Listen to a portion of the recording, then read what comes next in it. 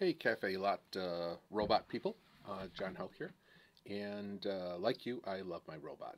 And one of the things that I've noticed a lot of people are talking about online is the fact that the arms don't stay up when you're putting the portafilter with hot water underneath.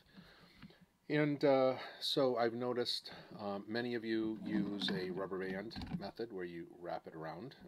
Many of you just say it's not a problem. Just hold one arm up and put the portafilter in, and what's the big deal?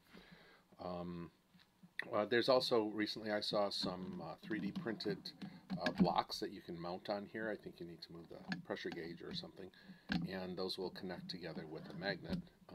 So that's pretty cool. What I did was, because I too have a 3D printer, yep, I'm sorry, I'm one of those, I printed another one of these spacers because I didn't see them for sale at the Cafelat store. Maybe I missed them. So I printed one of these that's 1/2 millimeter thick, put that in here, and guess what? The arms are a lot stiffer and they kind of stay up, but they don't really stay up, but they are a lot more resistant to falling, so that's kind of nice. But I also noticed then when I did that they seem to not wobble around much at all. So I 3D printed another piece, and this one I'm just calling a shoulder patch or a shoulder thing. Yes, it's ugly. I'm not making excuses for that. But it goes on the arm. It just snaps in place. You just put it on like that.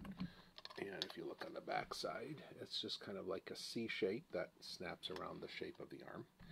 And it has this this weird little button that sticks out, and you can push it, and it kind of springs and pushes in. This is printed with PLA, and go up, and it holds it.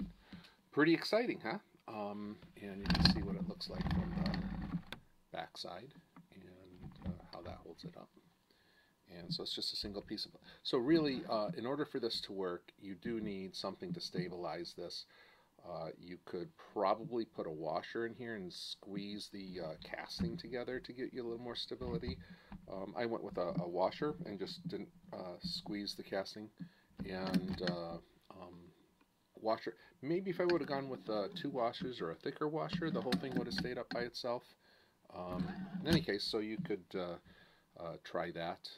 So I just thought I'd share that with you, and hope you enjoy it. Talk to you later. Bye-bye.